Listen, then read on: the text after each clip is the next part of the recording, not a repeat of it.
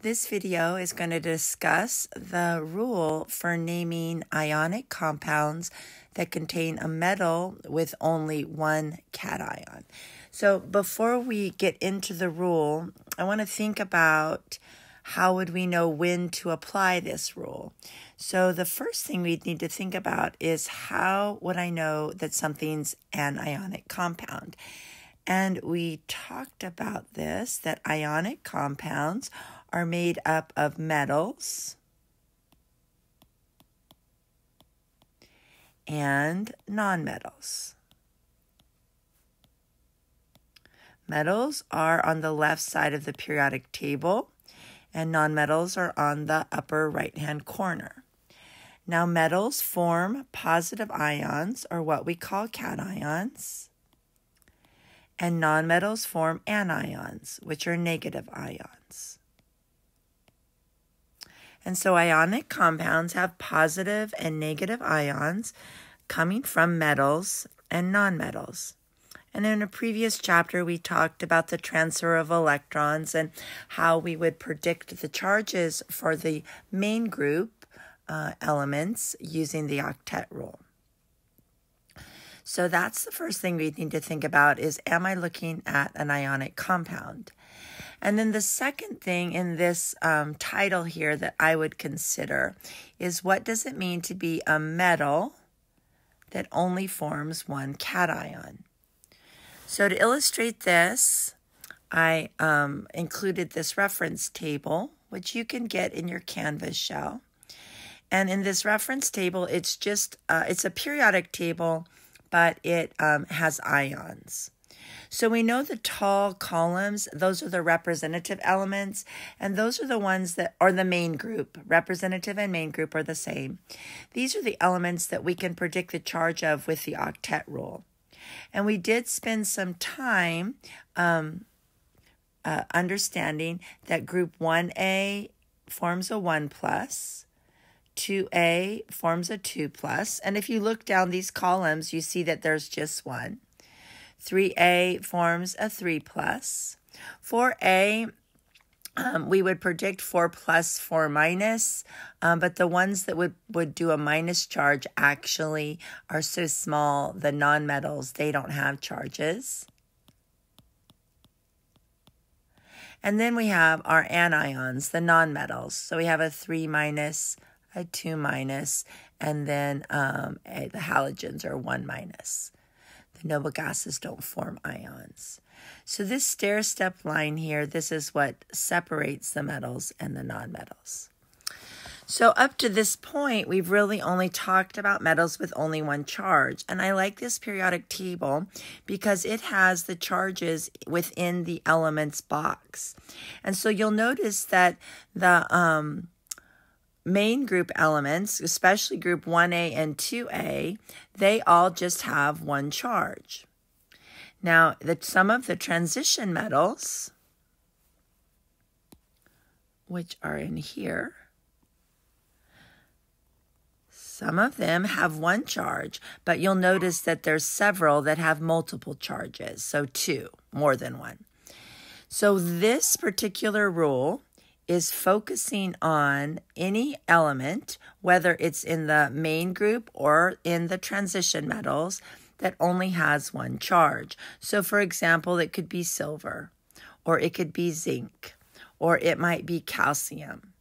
These elements only form one cation, and that's what this rule applies to. So here's the rule. You name the cation, followed by the name of the anion. So here's something with ionic compounds. All ionic compounds use this basic rule. We're going to name the cation, followed by the name of the anion. In ionic compounds, we don't use prefixes or anything to indicate how many elements are present, because in ionic compounds, the charges tell us the formula. So if I'm looking at this rule that I wrote, name the cation followed by the name of the anion, then I would think, okay, well, how do I name the cation? And here it is. So the cation is named the same as the element. So another way to say it is metals are named the same as their element name. So for example, a calcium 2+ is called a calcium ion. And even a transition metal like zinc that forms a 2+ would be called a zinc ion. A sodium ion would be called a sodium ion. And a transition metal silver, which only forms a +1, would be called a silver ion. So if the name of the cation, when the element only has one cation, is just simply the same as the element name. Now, the anions are a little bit different. And remember, the anions are going to be the nonmetals. And so we will look down here. So for the nonmetals, and maybe I'll write that underneath it. These are the nonmetals. And then up here, the cations. These are going to be metals. It might be repetitive, but I find in naming, you can't repeat something too often. So anions, you see here the rule says, use the stem of the element name. And in chemistry, when they're talking about the rules and the elements, the stem is just like the main part of whatever the element name is. It's really the beginning of it. They call that the stem. So you use the stem of the element name, but you change the ending to IDE. So for example, chlorine would have an ion that's called chloride. Sulfur, its ion would be sulfide. So when they're referring to the stem, they're talking about this first part.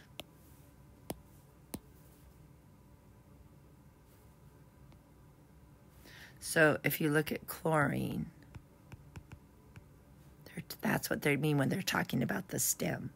Or sulfur. And sometimes sulfur uses the whole word sulfur, especially like in acids. So they always like to throw little things in on us. What would be another one? Phosphorus. So phosphorus would be phosphide.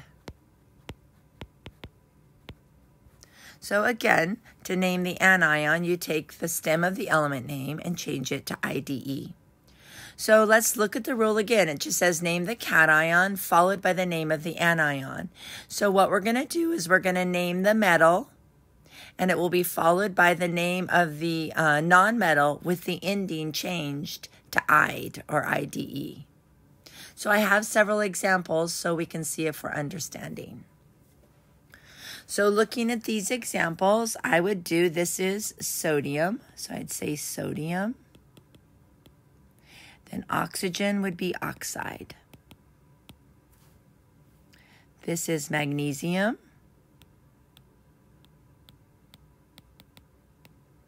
This is fluoride. Aluminum. Sulfide. Now, while the first three examples, the metals were all main group elements, and so they only form one charge. But silver and zinc are in transition metals. So when you're first learning naming and you don't really have a big knowledge of which elements form more than one cation, you may need to use this reference table that I gave you. So you might then want to look up silver and see that it only has one charge. So we're going to call it the silver ion. And zinc only has one charge, so it will be called zinc. So this would just be silver, chloride. And this would be zinc, phosphide.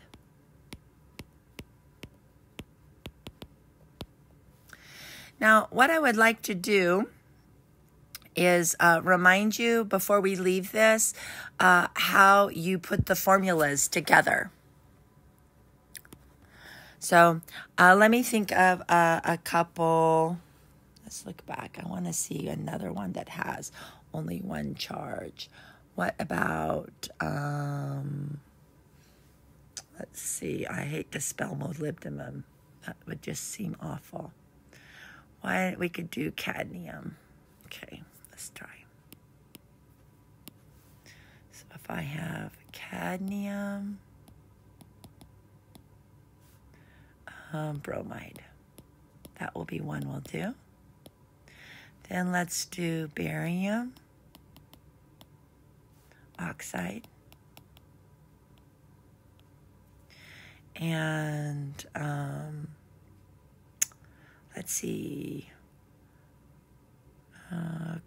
calcium. Let's do calcium nitride. All right. So when you're given the names of the elements and you're asked to get the formulas, we identify this as an ionic compound because it has a metal and a nonmetal. And the only way to get the formula is to know the charges. All right, so cadmium, if that would be one you might not be familiar with. It's a transition metal. We can't predict the charges from the periodic table. So if we go back here, I chose this, we see cadmium is a 2+. So cadmium is a 2+. And bromine is a halogen, and the halogens are a 1-. So in class, we talked about the crossover. You know, ultimately what we're trying to do is we're trying to make the positive and negative charge cancel out. And so in this case, if you have a 2 positive and it's only a 1 negative, the bromide, you're going to need 2 of those. Remember, in class, we were using a shortcut, and it's not moving the charges around. It's not doing anything like that. It's just a shortcut to quickly figure out how many you need to cancel. So to figure out how many cadmium, you can look at the opposite charge. So bromide has a 1, so I need 1 cadmium. And then to figure out how many bromides I need, I look back here, and since cadmium has a 2, I need 2 of them. So that's how I get the formula. So let's try the next one. Now, barium and oxygen are both main group elements. So barium is in group 2A, so it has a 2+. And oxygen is in group 6A, which is a 2-. Now, if you're not feeling comfortable with predicting the charges of the main group elements, then you need to go back to the previous chapter and review how we predict their charges with the octet rule. Okay, so at this point in this chapter, we should be becoming familiar with that and have a comfort level that allows us to do what we're doing right now. So barium has a 2+ and oxygen has a 2-. And if you recall, we talked about if the charges have the same value, like in this case, they're both 2s, then it only takes 1 of each for those 2 charges to cancel. So barium oxide looks like this. And then finally calcium, which is above barium, and calcium has a 2 positive, so they're in the same group, they have the same charge. Nitride is in the 5A, and they have 3 negatives. So to figure out the charge when they're not the same, I can use the little shortcut. So for calcium, I would need 3 of them, because nitride has a 3, so it's going to take 3 calcium to cancel that nitride out. And then nitride, I look back here, and calcium has a 2, so it's going to take 2 nitrides. So if you're given the name of an ionic compound, in order to predict the charges, in order to predict the formula, you have to figure out the ions. So let me just, one thing before I leave this video. Make sure you're getting it. This, when I say name, this is the name. When we talk about ions and what charges they are, these are the ions. And this over here is the chemical formula.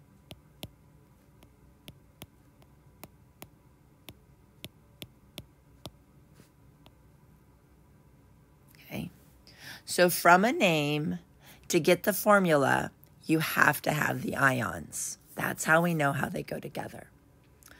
Okay, so hopefully that will help you get started. If you have any questions or an example that you'd like to see or are struggling with, then send me an email and I'll be happy to help you out.